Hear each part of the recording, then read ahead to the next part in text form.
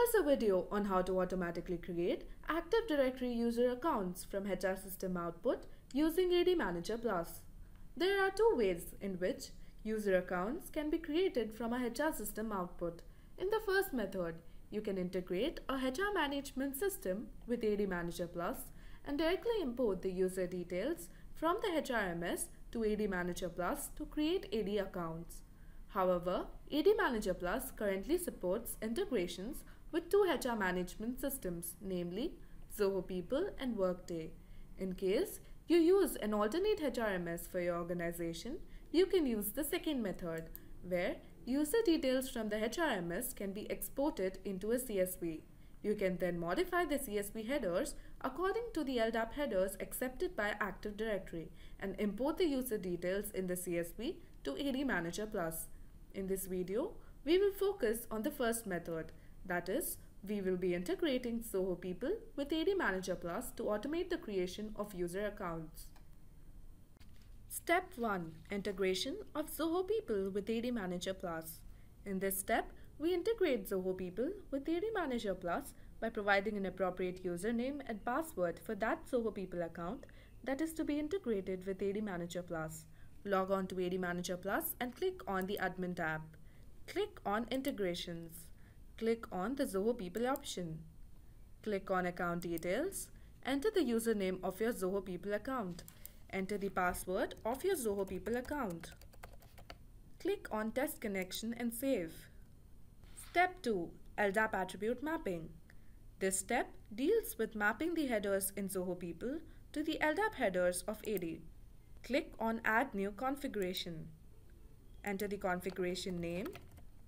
Let us now map the Zoho People headers to the LDAP headers in AD. Map the given name in LDAP attribute name to the first name in Zoho column name. Click on the plus option to add another attribute mapping. Map the SN in LDAP attribute name to the last name in Zoho column name. Click on Add. Keep in mind that the LDAP attribute mapping needs to be done for all mandatory attributes. Step 3. Automating the process of user creation. Before we speak about automation, there is one important factor that needs to be considered. Password is a mandatory attribute that cannot be mapped to the Zoho People header. Hence, you must create a template to set the password to random password and later on apply that template while automating the user creation process. Let us now automate the process of user creation. Click on the Automation tab. Click on Create New Automation.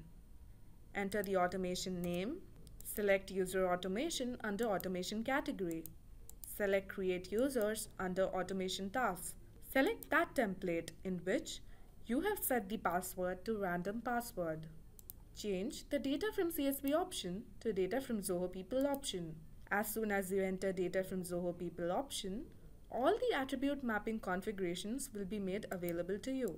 You can select any one of those configurations. You can also add conditions using the Advanced button.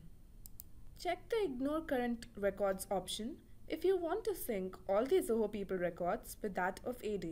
Otherwise, keep it unchecked. You can check the Implement Business Workflow option if you want to exercise controlled automation.